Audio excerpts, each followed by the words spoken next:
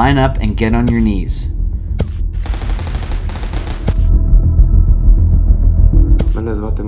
My name is Maxim. I'm 18 years old and I live in Bucha.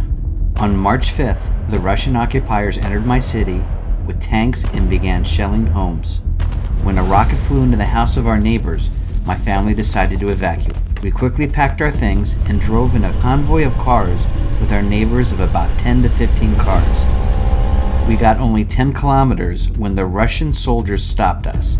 They pointed their guns at us and they ordered the women and children to stay in the cars while the men were to go with them.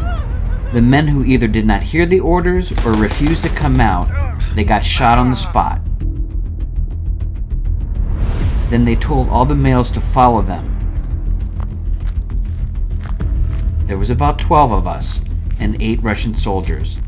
Most of them were around my age. We walked for about 12 minutes into the forest. Since we saw them kill a couple of our neighbors, we were all very nervous. You can't believe how scary something like this is.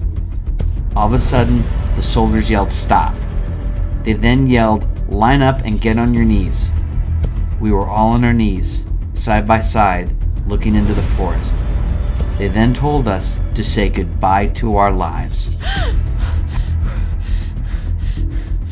How this feels in a moment like this is so horrible that I can't explain it. I wouldn't wish this on my worst enemy. You can't breathe. You can't think. It's so intense that you have to close your eyes. Next I heard machine gun fire and a whole clip was being fired. They didn't shoot us. They fired right over our heads. None of us were shot. Then they started laughing.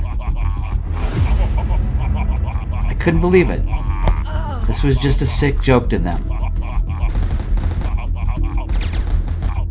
They told us to run back to our cars, and I didn't know I could run that fast. While we ran, some of the soldiers shot in the air to scare us. We ran to our cars, and we saw that our women and children couldn't believe their eyes. They were sure that we were killed. To this day, I have nightmares about it. Their ugly faces, they're laughing.